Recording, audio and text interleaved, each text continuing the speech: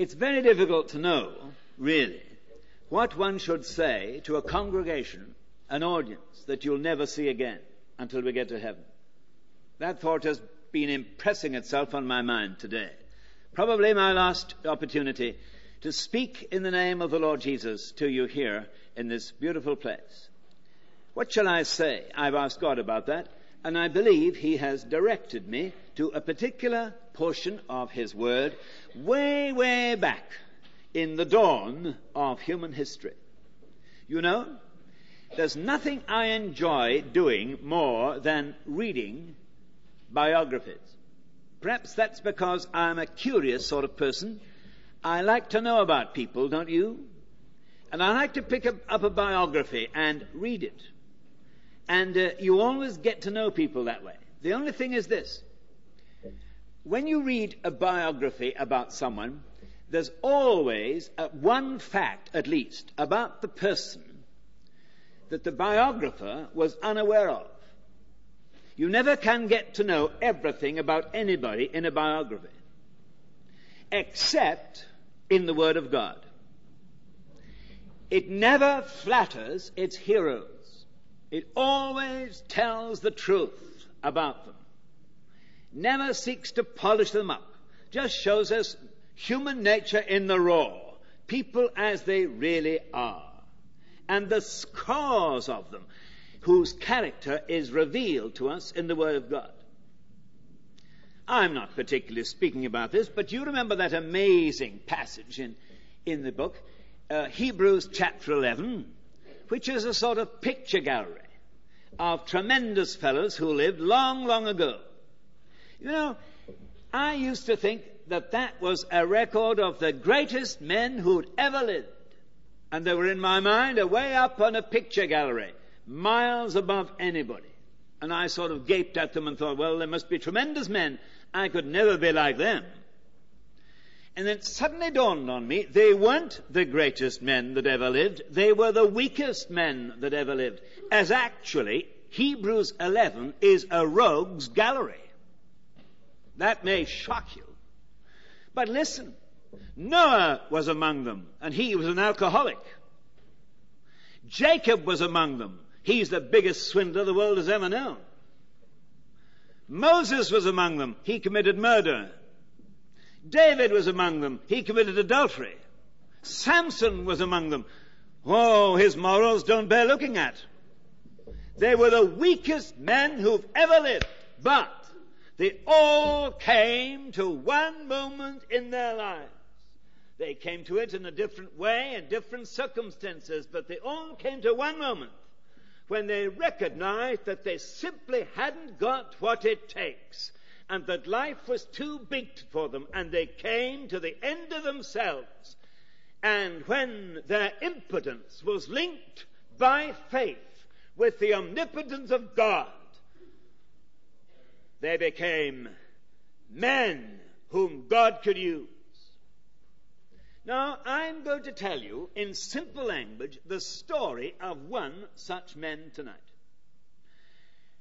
You'll forgive me, or perhaps I don't need to ask for forgiveness, if I put it to you in 20th century language, but I'll read it, first of all, at least an extract from it, as it appears in the Word of God. This will be familiar language, maybe, to some of you here. This is the story of Jacob and a crisis in his life. Genesis chapter 32, and listen to it. Perhaps you have your Bible. Genesis 32 and verse 24. Here's what it says. Jacob was left alone, and there wrestled a man with him until the breaking of day.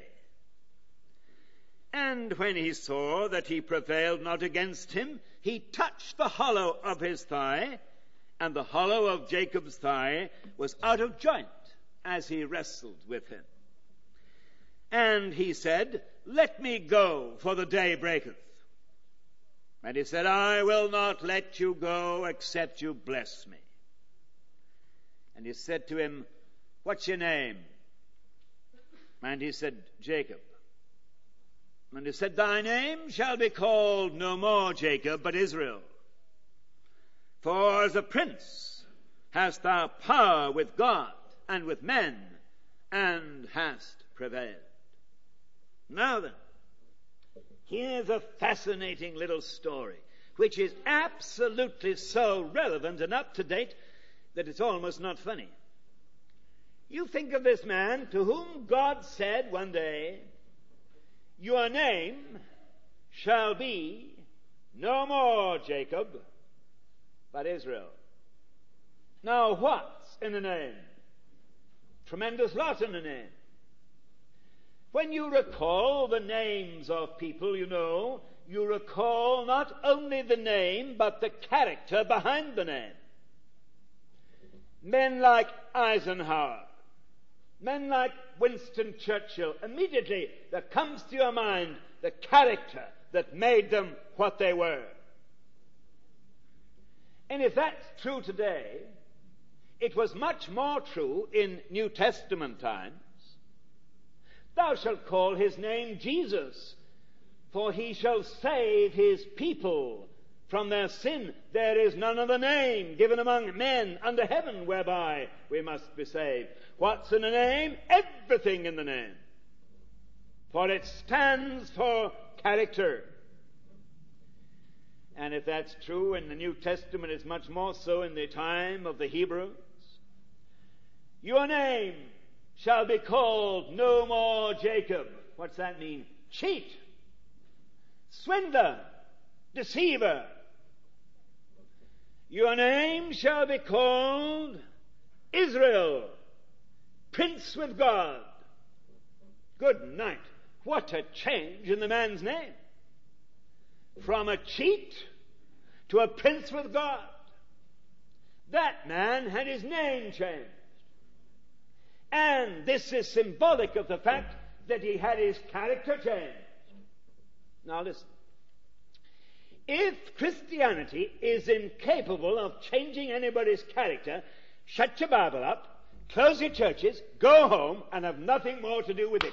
For it is the biggest farce and the biggest deceiver of men in history. If Jesus Christ is not what he came to be and claims to be, pack up the whole thing. Stop playing church. Don't merely be content to sort of have a Sunday huddle with your family at a place of worship. It means absolutely nothing unless Jesus Christ can change character. A fellow said to me not so long ago, you'll never have another world, a better world, with human nature as it is. Of course you won't. He's dead right. Dead right. All our problems are centered in human nature.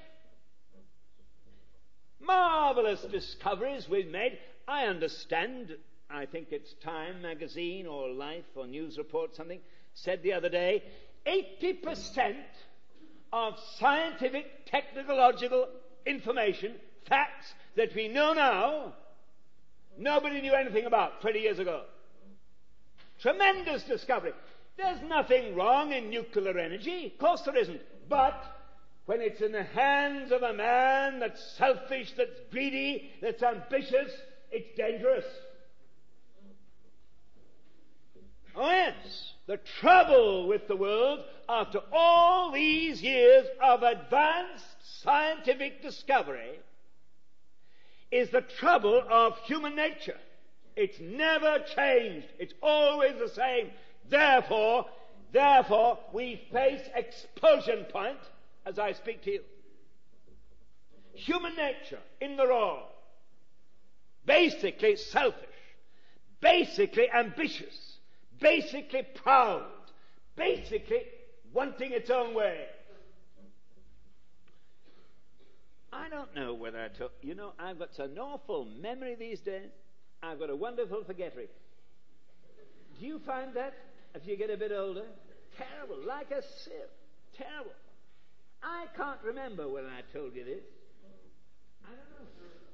But I can't help telling you again, so laugh, just to be, But some time ago, I was up in Scotland, and there's a little island on the River Clyde.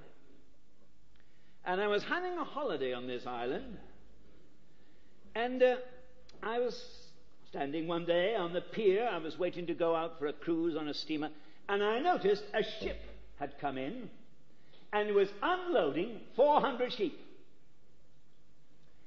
And I watched this operation fascinated. A British railway porter put a ladder up the side of the ship and waited for the sheep to come down the ladder. Well, I mean, he looked at them and they looked at him. They were very sheepish-looking sheep, and they just didn't move. So he thought he'd better do something about it. After all, it was pay, trade union rates. So he went up the ladder and he got hold of the first lady by the horns and pulled her down the ladder. Well, when she got to the bottom, she rushed across the pier and dashed off. And of course, number 2 came, and then number 3 and number 4, and there was a whole whirlwind of sheep. But the thing that interested me was that sheep number 1, as she rushed across that pier at that town, suddenly was confronted with somebody's baggage. So a sheep, after all, what can it do? It couldn't turn sideways, it couldn't divert, couldn't take an alternative route, it couldn't go back. There was only one thing to do. It was to take a colossal leap up into the air and jump right over the whole thing. And it did. Made a masterful jump, high jump. And number 2 came to the same spot, did exactly the same. And number 3, up he went. And number 4, all went like this. All of them, one after the other. And you know, really, British railway porter, tremendous. He was looking at this, and he thought, well, without being paid overtime, I suppose I can help him. And he went up to this baggage, and he got hold of it, and he pulled it right to one side. Well, do you know, now look here, I'm not kidding. I saw 390 sheep come to that same place where the baggage had been, and up in the air and down again on the other side. Huh? Oh, yes, they did. Isn't it strange? But isn't it much stranger that the Bible, as I say, never flatters anybody, but dares to tell us that all we, like sheep, have gone astray? We've turned everyone to his own way. That is what the book calls sin. And there you have the whole trouble in the world. Human nature in the raw. Now, what about this man Jacob? Look at him for a minute with me in the raw. I suppose the biggest effect on a man's life, on your life, is your environment, is your home. What sort of home did he come from? Well, it started off well. His parents, Isaac and Rebekah, fell in love at first sight. That's a great thing to do. Immediately he saw her, he said, that's the one for me. And she said, he's the one for me. And so they fell in love, and they were married. And we're told in the book that Isaac loved Rebekah. That was a good start. Didn't seem, however, that they were going to have a family.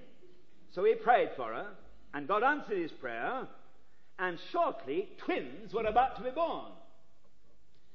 And those twins began squabbling before they were actually born, and they never stopped fighting till they died. And presently the twins appeared. One was I think, a bit like a hippie type, perhaps. I don't know, perhaps I'm doing a him or you, or some hippie, an injustice, anyhow, long hair. And he rather was a wild sort of fellow, you know. He was obviously a man who wasn't prepared to be with it. Anyway, he wasn't a conformist. Oh, no, he wouldn't conform. And from the moment they saw the light of day, there was trouble in that home, because Isaac loved Esau. And do you know why he loved him? Because his old dad, Isaac, had got an obsession for venison. He loved food. He ate like nobody's business. He absolutely loved eating. And Esau was trained to be a man who could get him meat. And he loved Esau. But Rebekah, and that's the first time you hear of a but in the home, she loved Isaac. She loved Jacob. So the two had favorites. Now, when parents start doing that sort of thing, there's trouble in the wind. And sure enough, there was. One day, the old dad said to his son Esau, look, he said, I'm sick of life. I'm about to die, I think. He said, as a matter of fact, he lived 30 years after this. But he said, I'm about to die. Isn't it strange how many people stop living before they die? Just quit. Hand in the resignation. Take it easy. They just stop living before they're due to die. This man lived 30 years. But he said, Esau, I'm about to die. And he said, I want to pray for you, but you know, I can't pray till I've had a good feed. So go and get hold of me a nice big piece of that lovely venison which I love, and then I'll pray for you after you've given me a good feed. So off he went. Meanwhile, his mother had been listening to this conversation, and she said, now's my chance. And she got hold of Jacob and said, look here, Jacob, just dress yourself up like Esau, put his clothes on, and just go in and steal his blessing and ask your father to bless you. So Jacob thought, good idea. So he went in. He tricked his old dad, who was by that time a bit sort of stupid. It was a story of a good man going downhill. He'd eaten so much he couldn't distinguish between goat meat and venison, and the whole man was a bit sort of blotto with food. I don't know about drink, but certainly with food. And he'd just gone down. Oh, isn't it sad to see a man who starts well going down? I'd rather be a man who starts badly and go up. That's what Jacob did. But his father began so well. Why, don't you remember the first introduction to him in the Bible? He offered himself on a mountain of Moriah with his father Abraham as a sacrifice.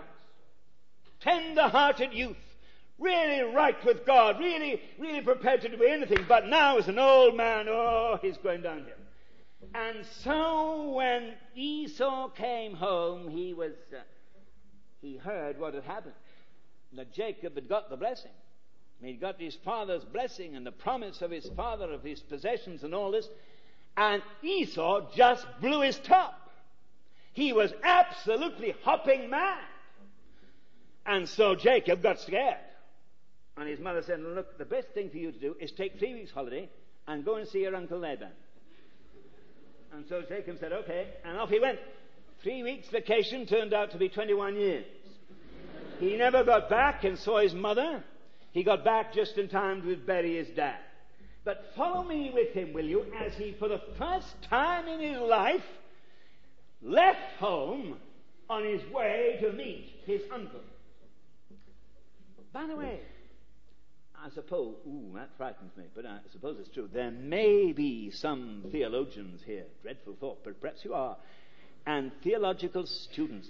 Well, listen, I'll put a question to you. How old was Jacob when he left home? I don't know. I should think sort of a cool 70.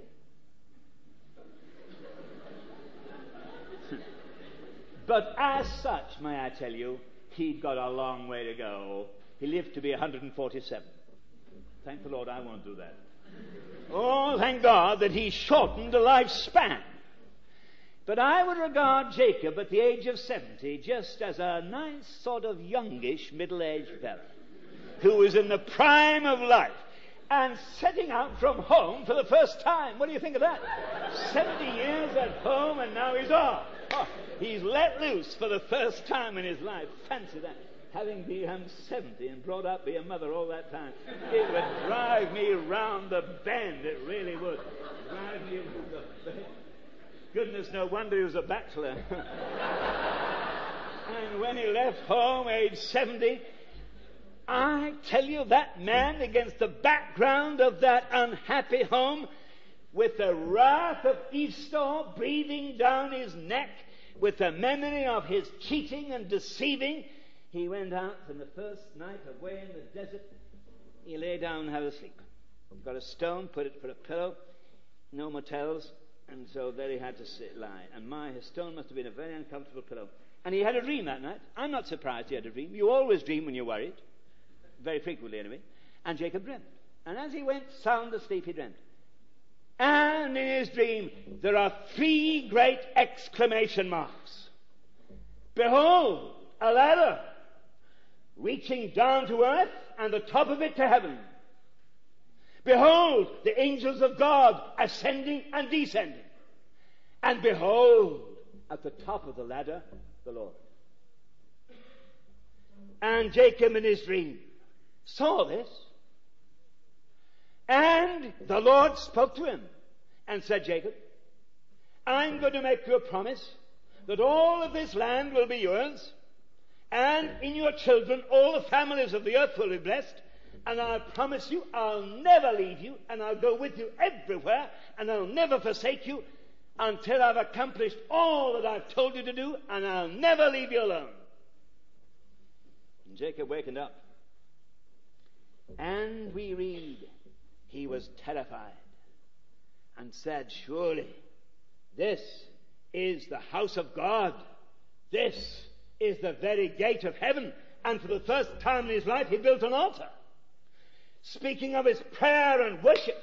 And he said, Lord, if, there were no ifs on God's side, but on Jacob's there were, if you look after me, if you'll watch over me, if you'll take me to see my uncle safely, and if you'll bring me safely home, I'll promise you, I'll tithe every tenth of what I get, and you will be my God. Now, just a sec. Let me get you with me again. You may accuse me of stretching a point, but I don't think so. I would say, in New Testament language, at that moment, Jacob was converted. He had a confrontation with the living God. And there were two marks that are always present in a genuine conversion that were present in his life that day. One, a sense of sin. Two, a sense of the holiness of God. And nobody's converted unless that happens. A sense of your inadequacy. A sense of God's holiness, that He's almighty and you haven't got what it takes and the battle of life is too big alone. So He'll be my God. The motives of it may have not been pure, questionable about the real depth of it, but nevertheless, at that moment, he had a personal encounter with God. Now let me ask you, have you had that? Have you really met personally the Lord Jesus Christ? Or do I speak to a few of you, many of you, who are just comfortable church members? Never met God, never experienced a living Christ in your life, never had an encounter with Jesus. I think when I was here 3 years ago, I told you I went right back into the pages of memory of younger days, obviously, and told you about an incident that occurred to me in my life once on the football field. By the way, I don't quite understand this Australian rules business. I'll need a bit of education about this. I do understand rugby league, but I'm much more interested in rugby union because that's the game I play. And I used to play for one of our counties in the north of England, and remember one year playing for Northumberland against Yorkshire. And this was the final county championship match of the season. And everything depended on the results of that game as to which of us would be the champion country. Well, there were about 30,000 people there, and I tell you, it was a fight from beginning to end. When you get somebody from Newcastle against somebody from Yorkshire, there's no mercy. They're absolutely tooth and nail tearing each other apart. And it was a terrible match. But 2 minutes from the end, we were losing by 4 points to 0. That was, in those days, a drop goal to nothing. But just before the finish of the game, the ball came out of the back of our scrum, and our scrum half got hold of it and flashed it over to his out half, and who sent it across through his backs, one of whom cut down the middle, passed to his wing TQ, who dashed down the line and scored right at the corner flag as he was pulled down. Yorkshire 4, Northumberland 3. Now, I'm not here to give you a lecture on football, but I may just say to you that try has to be converted. And it's done by bringing the ball back 25 yards at right angles from the place at which it was scored, and there, kicking it between the uprights and the centre, over the centre bar of the goalpost. And if you're successful, 2 more points. If you're not, nothing. Everything depends on that kick. If the fellow got it over, Northumberland 5, Yorkshire 4. If he didn't, Yorkshire 4, Northumberland 3. I was terribly sorry for the fellow taking that kick, especially as it happened to be me. And I remember going back 25 yards and putting that ball in the ground, and it was right over here, and the goalposts were right over there. The angle was so narrow that it seemed an utter impossibility. And I stepped back about 6 yards, and I just paused for a moment. And the silence was just like that. You could have heard a pin drop. 30,000 people, 60,000 eyes glued on me at that moment. All I could hear was my heart beating. And after I couldn't wait any longer, I took a deep breath and ran forward and gave that ball a tremendous root, and it soared straight up into the air between those goalposts, and I heard the crowd roar, "He's got it! It's a goal!" But just as it came down, it slightly veered off course, and I watched it breathlessly as it hit one of the upright bars and came down on the wrong side. I do appreciate your sympathy. You're about 35 years late. That's what it is. But do you know, when we went back to Newcastle on time that evening, in our special reserve coach on the train, our halfback, who on Saturday nights, for reasons which I needn't go into, was rather talkative, and that evening he never stopped talking, and he looked across at me and he said, I'm putting this in evangelical language, he said to me, "Why didn't you miss the rotten thing altogether? Why let it go like that? Why didn't you fall on your back off? Or didn't you kick it into the grandstand? What on earth's the use of getting so near as missing it by half an inch?" You see, it didn't make any difference. For if I had missed it or kicked it into the grandstand, the result would have been just the same. Because almost means failure. Again I say, you'll remember my story, but again I say, have you encountered Jesus Christ? You can be almost a Christian but not one, and it doesn't make any difference whether I'm attending church twice a week or whether I never go near the place. And every Sunday I'm out on the beach. If I haven't met the Lord Jesus personally and yielded my life to him and said, "Lord, you'll be my God," and received his life into my heart, I'm not a Christian. But that night in Bethel, there Jacob met God.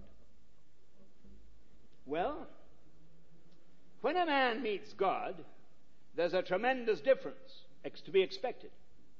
Is there? Better ask ourselves about that. Is there? Isn't that the trouble? Well, to be expected maybe, but I want to tell you that for 21 years Jacob was just the same. The same man. He got up from Bethel and he went to the country where his uncle lived, and he got into one kettle of fish after the other. He married the wrong girl to start with. And then he formed a partnership with his uncle, Jacob Laban and Co. Incorporated. And the thing was doomed to failure before it began. They hadn't any common faith. The one was a believer, the other wasn't. And one after another, it was ding-dong. They went for each other and outwitted each other and swindled each other, till after 20 years, Jacob was absolutely at his wit's end. He touched bottom. Couldn't it be a Christian live like that? That proves your first point is wrong. No, it doesn't. It simply speaks to the experience of your heart and mind. My friend, how long have you been a believer? How long is it since you first confronted Jesus Christ and he met you and came into your life? Tell me, has there been a difference? Is there any change? 20 years, having within me Jesus, and yet being mastered by the old life all the time. Never growing up, never becoming any different, no change. That's the experience of masses of people within our churches today who really have met God, but somehow or other it hasn't worked. And Jacob for 22 years was like that, just in the same old mess, until he touched rock bottom. I want to say to you very thoughtfully that sometimes God lets you and me out on a long, loose rein. But he holds the reins in his hands. And there comes a time when he starts pulling the rein in and says, I've had enough of this. And maybe he's brought you to Unley Town Hall as a fellow or girl, man or woman, who's just about reached rock bottom. There's nowhere nearer to God than you, because when you touch rock bottom, Jesus is right there. And maybe that's exactly where you are. He's had to let you out on a long leash, and you've just tried to live without him and forget about him, but somehow or other things have gone from bad to worse. Needed to have happened? I don't think so. It didn't happen to needed to have happened to Jacob. I wonder why it did. I don't know. When I get to heaven, I'm going to ask him. But I think, without blackmailing him, I think I can tell you one reason why it happened. Listen. Supposing Jacob, when he had met with God before he went another step on his vacation, had gone right back home and said, Esau, I'm sorry. And pardon me, is there somebody outside a Christian church would never dream of coming near, who wouldn't attend the service, who's not a bit impressed by your Christianity, who is not prepared even to talk about the Lord, and they're what they are because of your treatment of them and mine? And we've never gone back and said, sorry. I wonder. Maybe. Ask yourself that question. But look here, let me hasten. It came to an end. God got hold of Jacob and pulled him in. He went back home. On his way back home, had a cablegram sent to him. And the cablegram said, watch it, Esau's coming. Oh, Esau, that's after 21 years. He hasn't forgotten yet? No, he doesn't. You know, family squabbles sort of last. And this one had lasted 21 years, so Esau's coming, look out. So Jacob said, all right. And he sent his wives and cattle and all the rest he'd got on in front of him. And he went, and he got alone. And he began to pray. And as he prayed, oh God, save me from Esau. Lord, I'm not worthy of the least of all your mercies. I've lived like a rotter. I've lived like an absolute cad. I'm not worthy of anything. But Lord, for goodness sake, for the Lord's sake, save me from my brother. And my Bible tells me, I read it to you, there wrestled a man with him till the breaking of the day. No time to elaborate on this, but unquestionably, this was one of the many pre-incarnation appearances of Jesus Christ our Lord, who didn't begin to live at Bethlehem, but who lived always, all through eternity. And there he met Jacob again. And there wrestled with him a man till the breaking of day, until God said to Jacob, let me go. And Jacob said to him, I won't let you go till you bless me.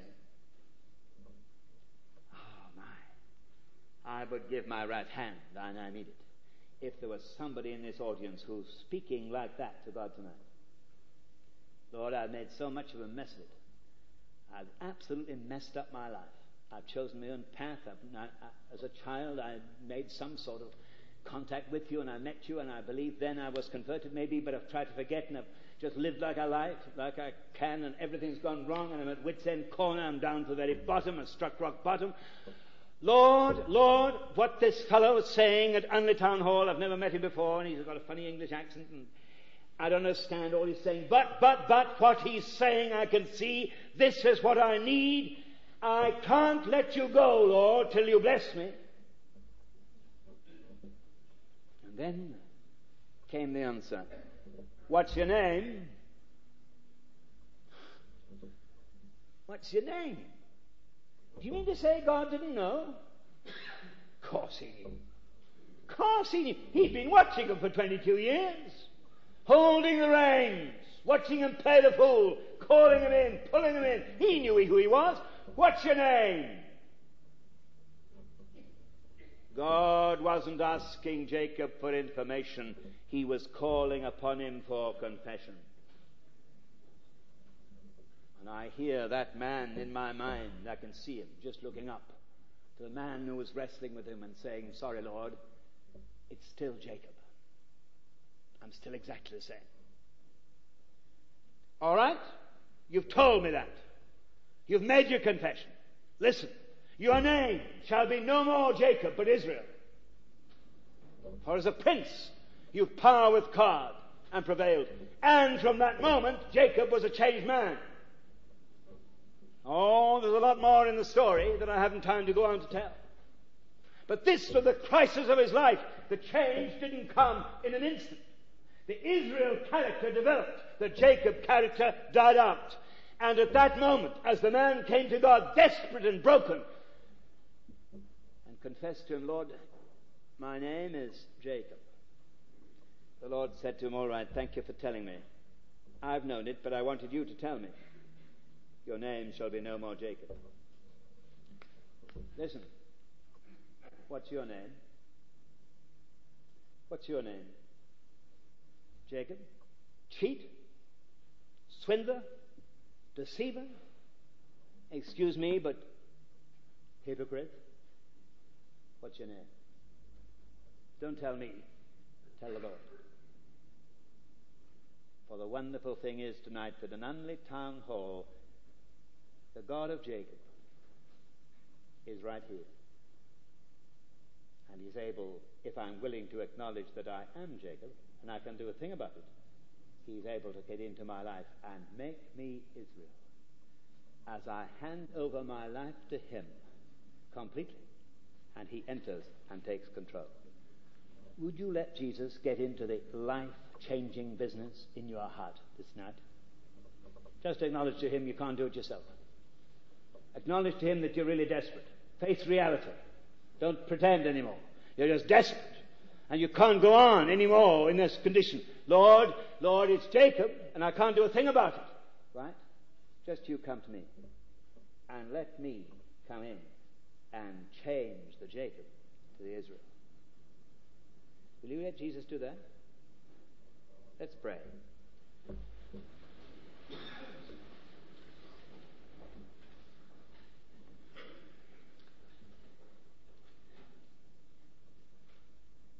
I don't know a thing about you, but God knows everything about you. So I'm leaving the issues of this meeting with him and you. Your name shall be no more Jacob, but Israel. No more self, but Jesus. Tonight, you can come to him and tell him the truth and acknowledge what you are and enter into a miracle, the life-saving and transforming power of the indwelling Spirit of God, who is alive today and with us now to do this very thing. Will you ask him? Out of yourself into Jesus. Just a moment's prayer.